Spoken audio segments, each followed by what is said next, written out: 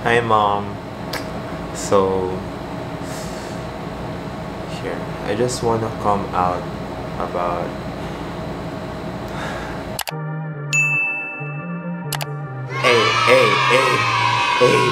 Hey. You gotta vlog. You gotta vlog. You gotta vlog. Woo! So I decided to make one cause wala lang, gusto ko lang i-document yung life ko, like the random things I do. Also my life outside being a student athlete, like the extra stuff I do.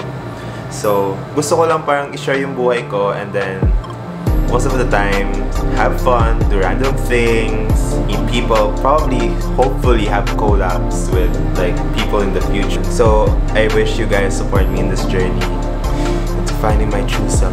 True self? Joke lang, not true self. Pero like, gets yun na yun. So for today, I'm going to be sharing 30 random facts about me para makilala nyo rin ako, and you know, parang ano na to, getting to know me. I hope you know. But at most, I'm gonna have 30 random facts. Let's start. Bam, bam, bam.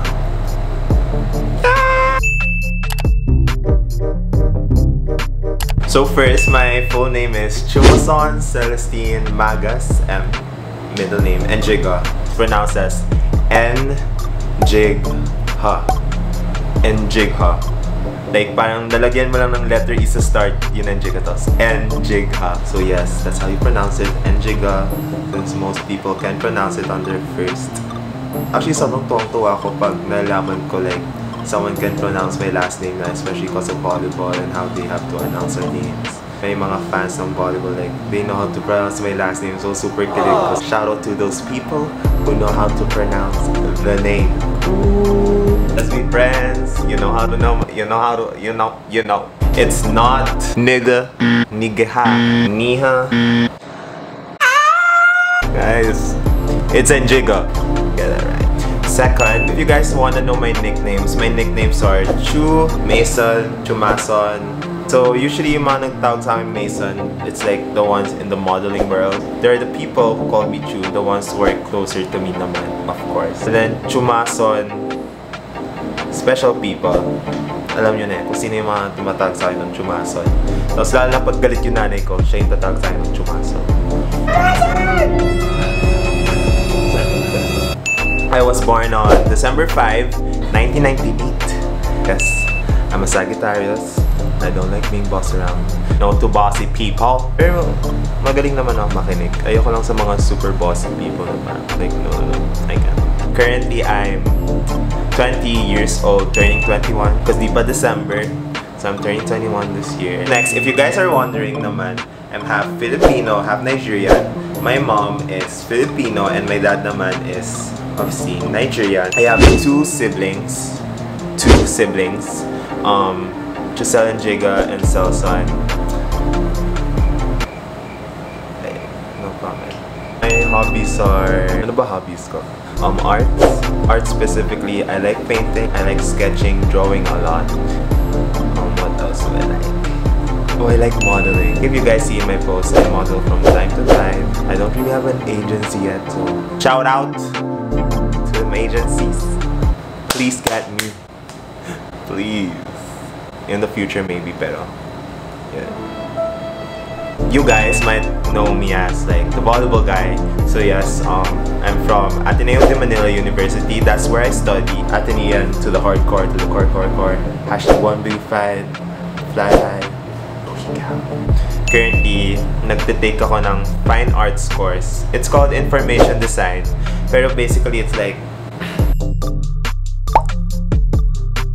so ako naman, when it comes to food, di naman ako choosy.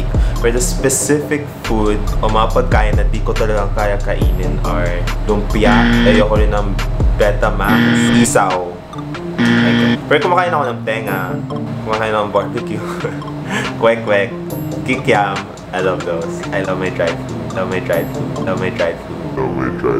What? I just don't want it squishy or bitter. No. Of course, gusto nyo rin malaman yun about my love life. My love life?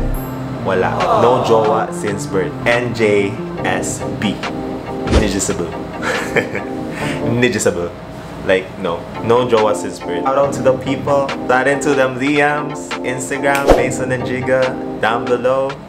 DM me, joke lang. Focus ako sa career ko right now. Focused ako sa school and career, so next time ay love life. So some of my hugest insecurities are, first, my voice. If you guys notice, my voice is pretty high for a person with this physique, with the 6'5" physique. I'm not the usual, like, the black kind of person would usually have like the super deep voice and then hey. Like, no, I can't talk like that. Like, this is how I talk, so deal with it. Another insecurity of mine is my eyebrows.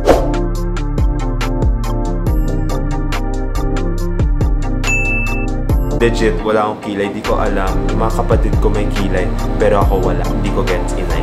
Like, actually, I still have like a bit of smudged kilay on. It's one of my secrets. Sorry guys. Wala po yung kilay ko after taking a shower.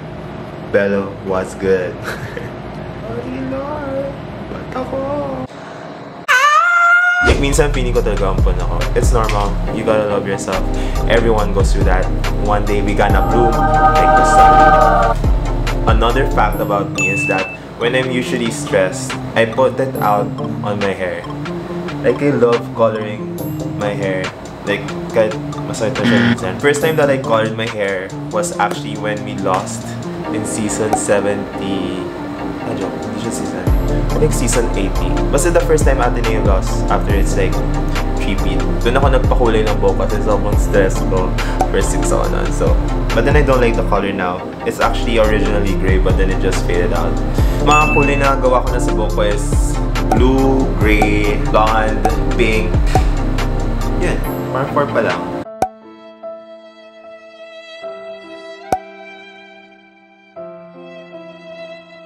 Hi mom. So here, I just wanna come out about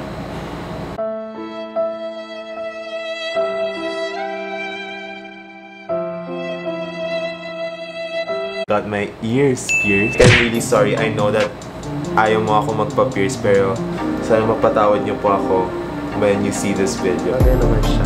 Paano ko pa nga magpa-pierce dito if I like get another milestone in my life or achieve something? Piercing in fairness, super di siya masaya. Parang pak pak. Ganun lang, pak pak. So there, I'm finally done with like random facts about me. Mag-comment rin kayo down below like the things that you guys want to see from me in the future videos and people you probably want me to collab with. What you guys are interested in, ako bahala. I'll do my best. As long as kaya ko, as long as di ako makukulong. Matutukan. So if you guys like this video, hopefully you click the like button wherever it is. And please subscribe for more videos and updates on my channel. Thank you guys. See you next time. Hey.